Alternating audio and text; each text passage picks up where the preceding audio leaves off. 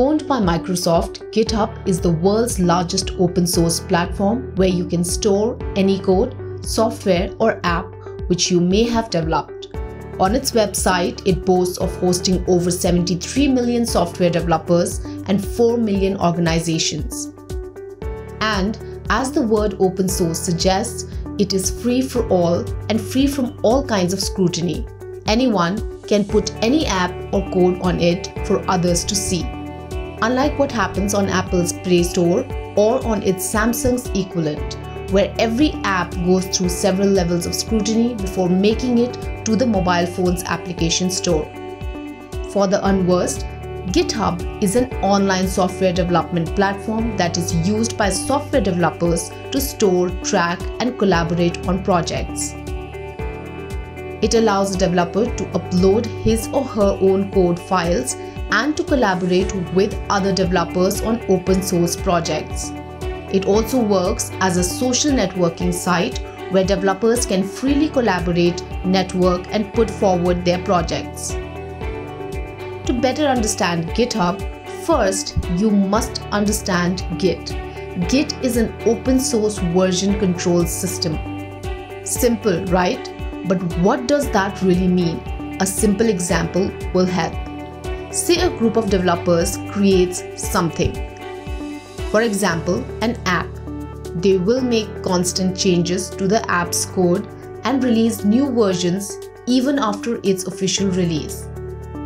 Now, a version control system will keep these revisions untangled and in order by storing the modifications in a central repository. It will allow the developers to collaborate with ease as they will be able to download a new version of the app, make changes, and upload the newest revision. And every developer involved can view these new changes, download them, and contribute to the project. In fact, people who are not involved with the development of the said project can still download the associated files and use them.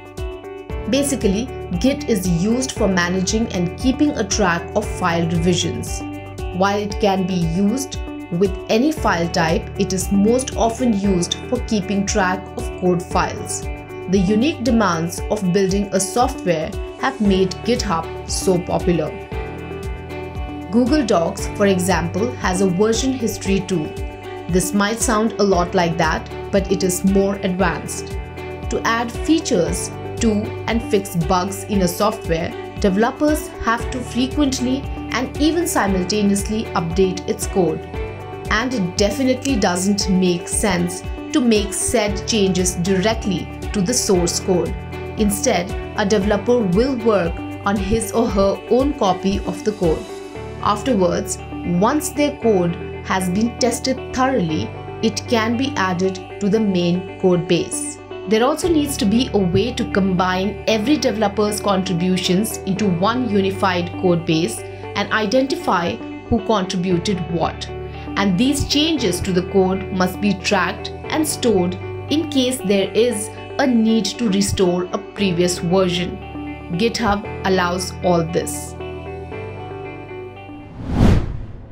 If you like this video, share it and subscribe to Business Standard. For more news, views and insights, log on to www.business-standard.com. Do also follow us on YouTube, Twitter, Facebook, Instagram, Telegram and LinkedIn.